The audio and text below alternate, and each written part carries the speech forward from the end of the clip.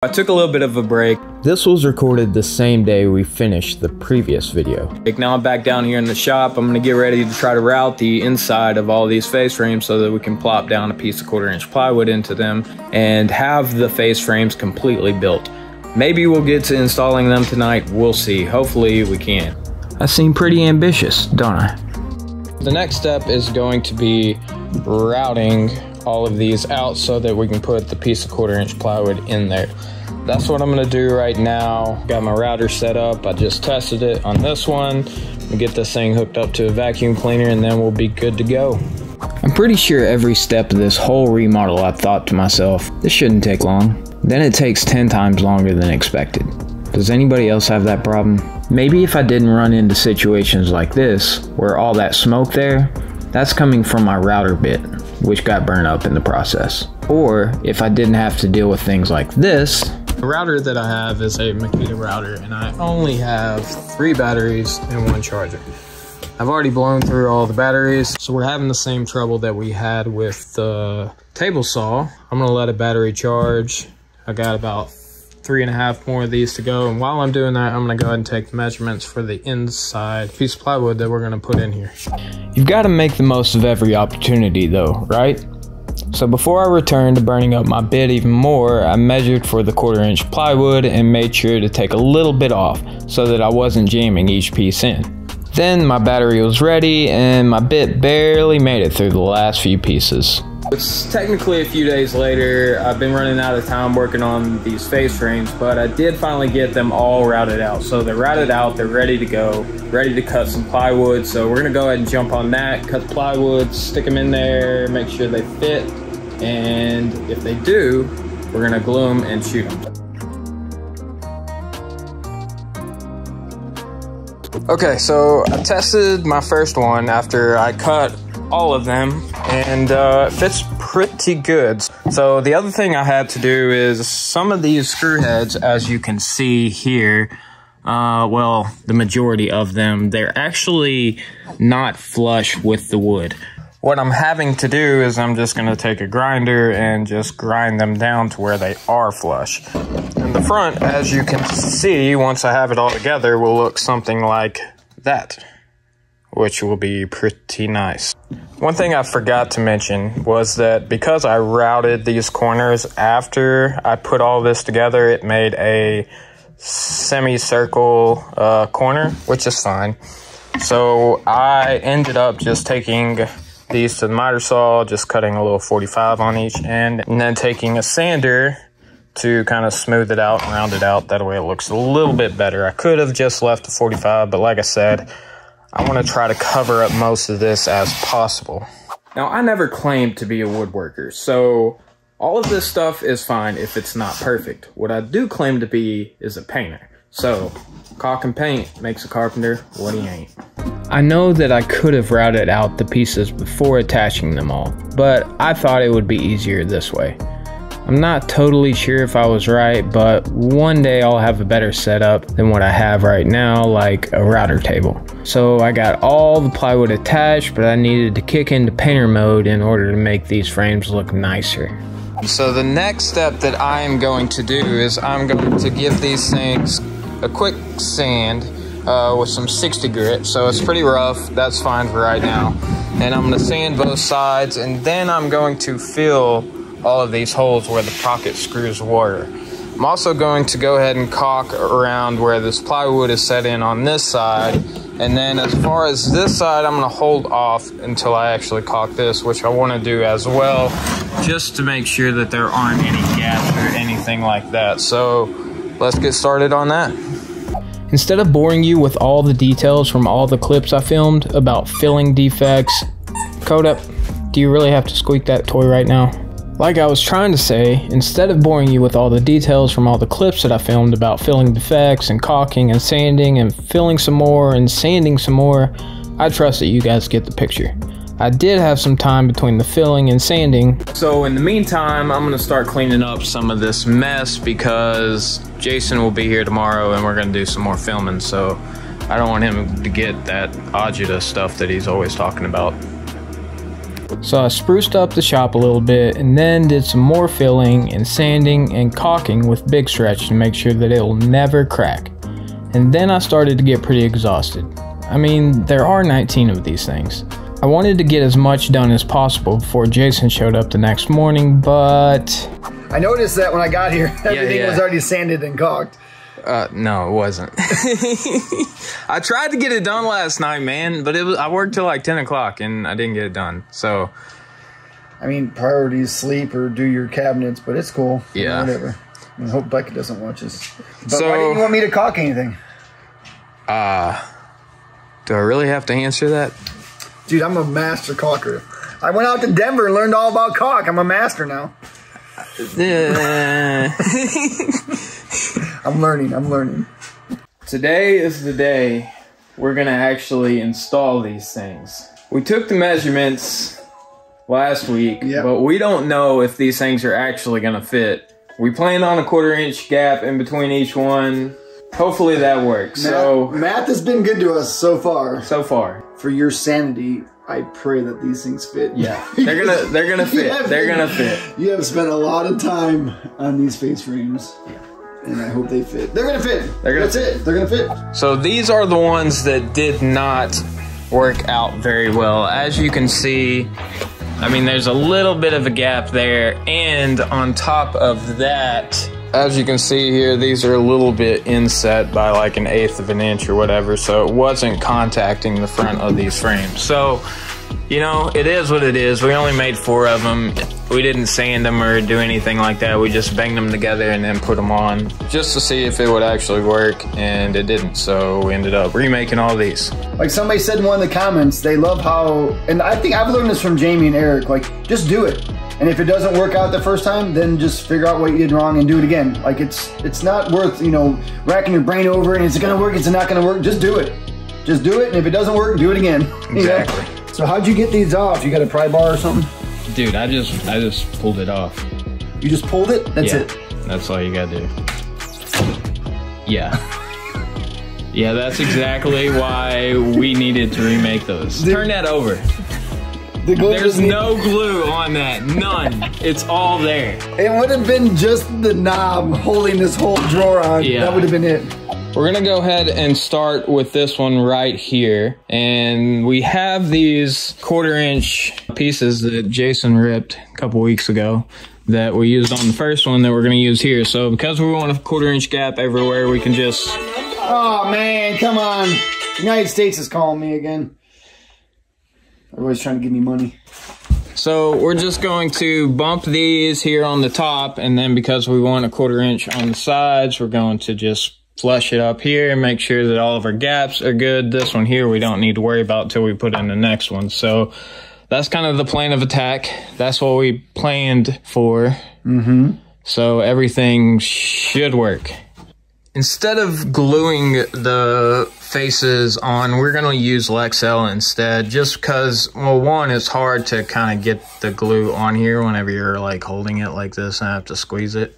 It's much easier to just use Lexel, and I think it's probably going to be better. Yeah, I mean, this stuff is awesome. We started to put the first drawer front on, which felt pretty good to finally reach that point. But it was also nerve-wracking because we were just hoping that all the measurements we took were correct and that we were going to have that 1/4 inch spacing all around. Once the first one was in, we felt like we could relax just a little bit. We still had 18 more to go. Man, it's like a drawer. Yeah. Coda just took one of our spacers. Hey! One problem that we were running into was that I wasn't man enough to operate the cheap caulk gun that I had laying around. It was fine for more detailed caulking, but we needed a real man's caulk gun to get the job done. I actually had one, but... So, I can see you kind of struggling with that caulk gun, dude. Yeah, this thing sucks. Why don't you get the one that Jamie got you? Well, he has it. What do you mean he has it? I mean... he kind of gave it to me and then took it back. That's what I mean. I don't even know where mine's at. I think I threw mine in the dumpster. This is such a struggle, though. I think we need to call him and see if we can grab that gun. Yeah. You think he'll bring it over? He's probably not doing anything but sitting around TV watching TV, eating bonbons. Yeah, right. You met that guy? I've never seen him sit down to do anything except eat lunch. Which he does a lot, though. Yeah, he does do that. He does do that a lot. Dude, don't call him on my phone. He ain't gonna answer. You know that. Happens. You know he's not gonna answer. He's gonna be like, "Hey, this is Jamie. Can't answer the phone right now." And then you call. Hey, golden boy, what's going on? What can I do for you? What do you need? You need something? You want me to bring it over to your house? Let's see what happens. He ain't gonna answer. Yo. Wow. You answered Jason's phone. What? What are you bothering me for? Hey, are you at your house? No, I'm up in Silva. I'm working on these sound panels. Is your truck at the house? My work truck is here. Oh.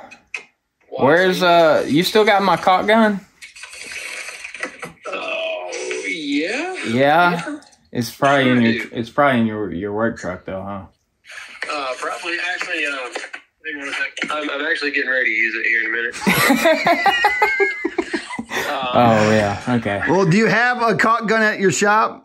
Oh, I'm sure there is. Like a a piece of junk. We don't want it. We have a piece of junk already. Yeah, we need a good one. We got a Walmart Hyper Tough caulk gun. Good No. You're good. then. No, you're good. No, it's a struggle. Struggle's real, bub. All right, so hopefully we can buy a better caulk gun here. Well, anything's happy brother than that piece of crap you got. Yeah. So I signed your name when we bought that. Yeah, I on the saw receipt. that. I just wanted to see how it felt like to be you for just a minute. Feels pretty good. Did it? Yeah. That's not how I saw my name though. Ray Jones, baby. I'm Ray Jones. I got a caulk gun. I got a little caulk buddy too. Though we're not going to use that today. That's what it's called. Okay, Ray's trying out the new gun. How is it? Dude, this is way better. Yes, you got some push? Oh, it's got big push. Nice. Now, do you need the caulk buddy for that? No, not for this. Okay, see, I don't know. Maybe later though. I don't. Personal reasons.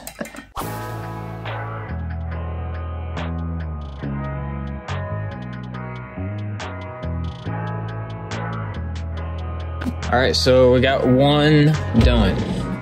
That was pretty quick. Yeah. Pretty simple. I am shooting nails into this plywood. That way it'll actually hold on to there. And what I'm gonna do is I'm just gonna fill those later and then do a quick sand just to make sure that you don't see those things. So we continued down the line and got all the rest of the fronts installed with no problem. I was extremely happy with how they turned out and how smooth it went. But we weren't done yet. There was still plenty to be done.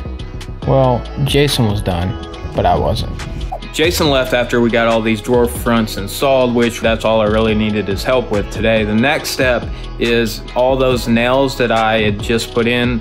I need to make sure they're all set, and then I need to fill them with some wood filler so that I can paint next. Before we paint, I just got back from Lowe's. I bought some drawer pulls, so we're gonna install them first just in case there's any screw ups or anything like that. If there is, we can actually fix them and patch them before we paint. So that's the plan of attack, so let's get at it. I first went around and made sure that all the nails were set so that the heads weren't poking out. Then I could apply the wood filler. I want to clarify that I wasn't actually going to install the drawer pulls yet, but instead figure out where I wanted them to go and drill the holes for them. You might notice some spots like this right here where the drawer front isn't really sucking tight to the face frame, and that's okay. One, these are gonna get bumpers, which a bumper probably is not gonna fix this one. This one's pretty out of whack. Before I paint them, I am gonna take them out to paint them. I'm gonna detach the drawer slides, and ones that are like this, I'm gonna try to adjust the drawer slides a little bit. That way I can fix that, because that really doesn't look too well. After the wood filler dried, I went around and did a quick sand to the drawer fronts, and now it was time to move on to the drawer pulls. These are the cabinet pulls that Becca picked. So we're gonna start installing them, because like I said, I wanna install them before I paint. That way, if I mess up, I can patch over any holes that I mess up, but hopefully I don't mess up. I think installing these should be pretty simple. So what I did was I found center both ways, and then because these are 3 3/4 apart from post to post, I measured 1 7/8 from the center both directions, and then found my mark. So pretty much all I should have to do is just drill some holes, install these, and it should be good to go. I've got one in, it's perfect. So I went ahead and drilled this one and just kind of tested it. It seemed to be fine. And then I started to do this one.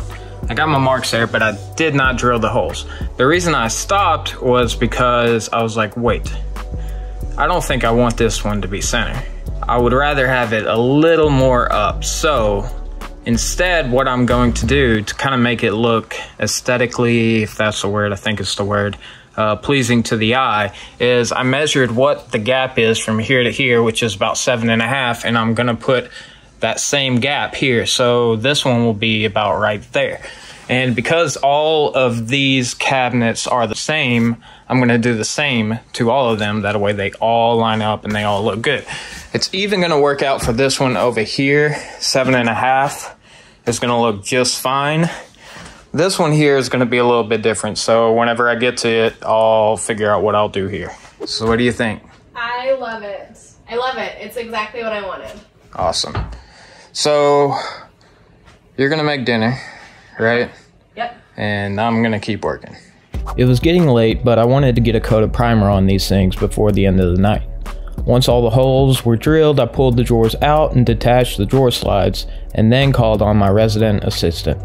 I mean, my lovely wife. Becca! Hey, can you help me get all these downstairs? Okay. Thank you.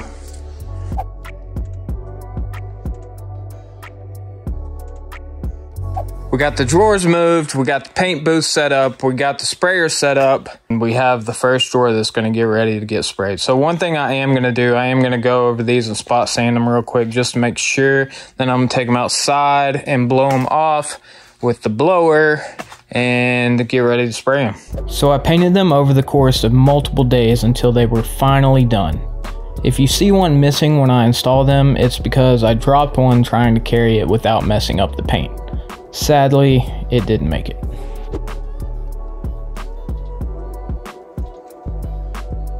I have all of the drawers painted, so the next step finally is going to be to install them and put the hardware on. So let's head upstairs after we carry all these up there and we'll start doing that. Reinstalling them was pretty easy. I made sure to number each drawer whenever I took it out so that I would know where it would go whenever I put it back in. I did accidentally paint over a couple of those numbers, but it really wasn't that big of a deal since I had most of them.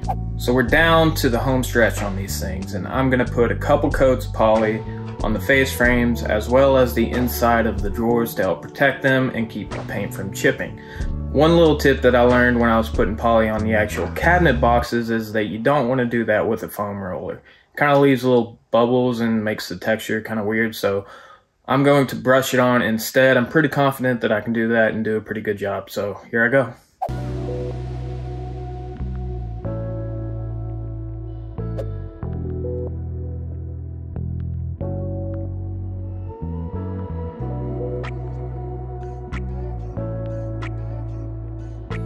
I'm going with a clear matte poly so that these things aren't so shiny. I was pretty happy with the way they were turning out after 2 coats. Even though they weren't 100% dry yet, they were dry enough for me to go ahead and attach the drawer pulls, which was the final step for this video. Well, I could probably start putting some of the stuff away in some of these drawers. Nah, I better wait on Becca. So I'm finally done with the lower cabinets, other than a few adjustments to the slides. What's next? Upper cabinets. Don't worry, there's only a few of them, so it should be much quicker. I'm so over building cabinets though. Be sure to stay tuned and thanks for watching. If you enjoyed our content, be sure to like and subscribe.